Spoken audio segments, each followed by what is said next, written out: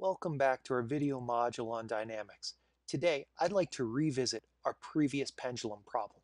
I've redrawn it over on the right-hand side of the screen, and I've substituted rectangular coordinates for our polar coordinates, which is how we did it last time. I can also imagine a similar pendulum problem. We'll say it's hanging down, gravity is acting, and it has the exact same center of mass as before.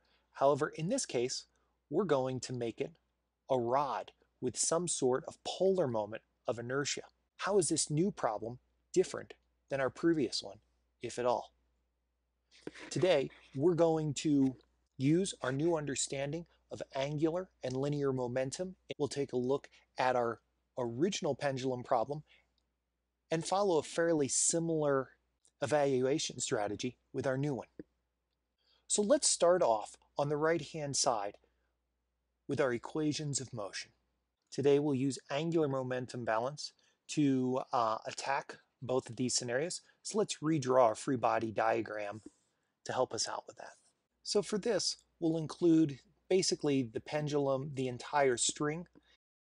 We're looking at point O, or the origin here, with some sort of reaction force X and Y, and we'll sum the moments about point O.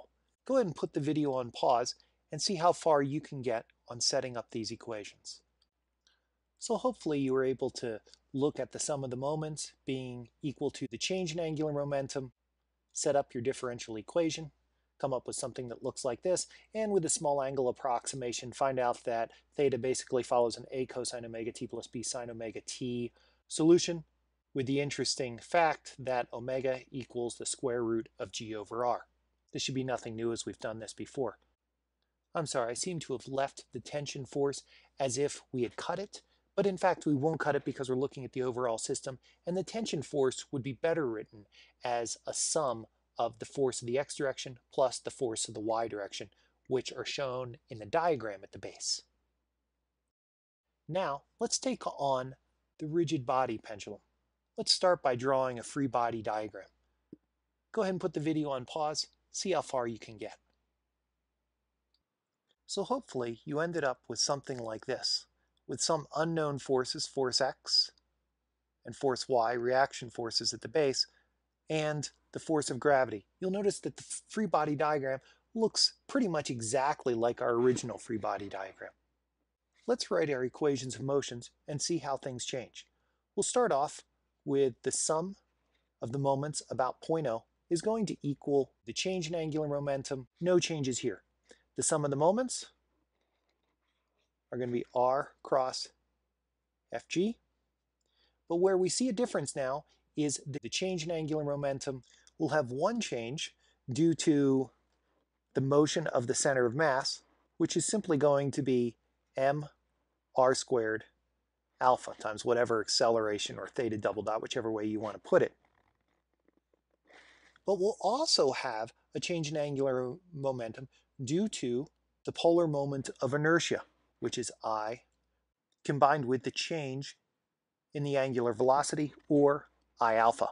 We get the radius times negative sine theta times mass times gravity. And on the right-hand side, we'll have theta double dot times the quantity I of the center of mass plus mr squared.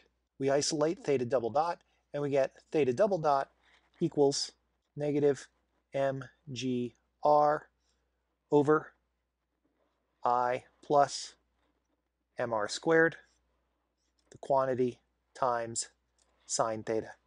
Now we have our differential equation reduced to quadrature.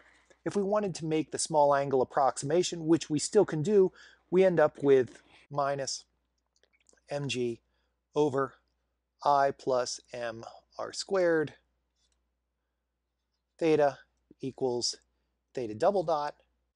Let's move this over, which means our omega on this is going to be the square root of mg over I plus mr squared.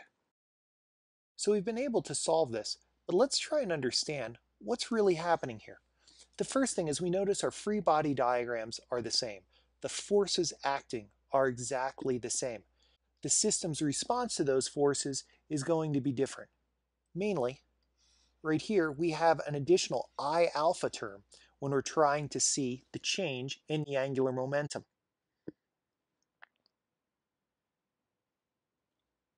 This additional term means that our solution doesn't quite simplify as much as it did earlier.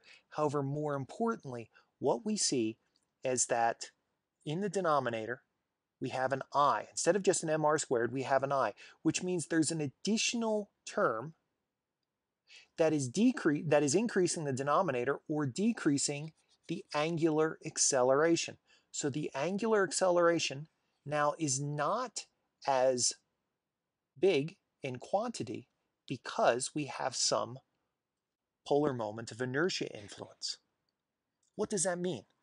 Well, that means that the system doesn't want to move as quickly. Where would we see that come out? We'd see that reflected in the omega of the system. In the original omega of the system, it was just simply the square root of g over r. Now hover on the right, let's pretend that we have a 0 for our polar moment of inertia. We still have our square root of g over r. Oh, no we don't. My apologies on this. We should have, I dropped an r here, and we need that. Okay, now it's technically correct.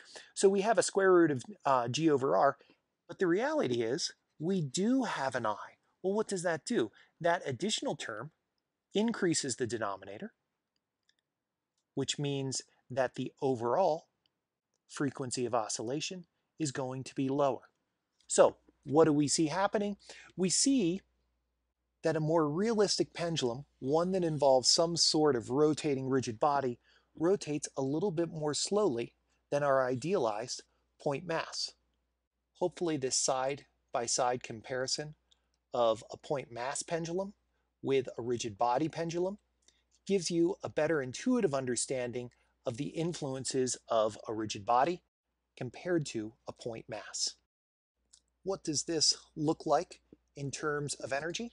Well, let's imagine that we have some sort of potential energy. We have both the rigid body pendulum right here and the point mass pendulum right here, and they both have some sort of potential energy.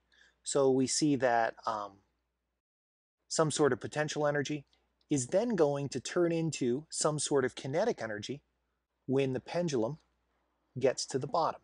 We see this both in the rigid body pendulum and in the point mass pendulum. Let's first take a look at the point mass pendulum.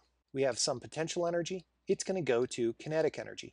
The potential energy in this case, we're going to pretend that for the pendulum in red, the velocity is 0.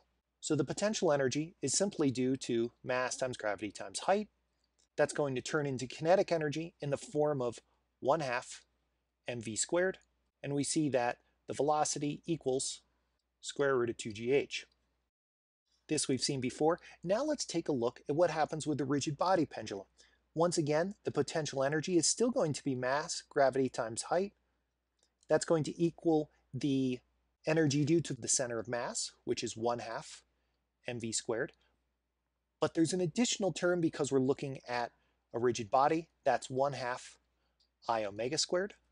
And if we run through all the math, we'll see that the velocity equals the square root of 2gh times the square root of m over m plus I over r squared equals velocity. Here we see some sort of correction due to the polar moment of inertia. Well, let's go back up here. The potential energy in the case of the rigid body pendulum goes to both the movement of the center of mass as well as rotational kinetic energy. However, in the point mass pendulum, all of the energy goes to the velocity of the center of mass, which means the velocity of the center of mass can get much bigger. Hence, bigger acceleration, faster angular velocity. In summary, we compared our point mass pendulum with our rigid body pendulum. We saw that the free body diagrams were pretty much the same. We saw that the big influence came in the change of angular momentum, and that the polar moment of inertia influence our final result, and in the case of a pendulum, it ends up slowing down the pendulum. I look forward to seeing you in our next video modules when we get a chance to explore some other overly simplified systems that we've solved, but now with the new skill of a more in-depth understanding of angular momentum.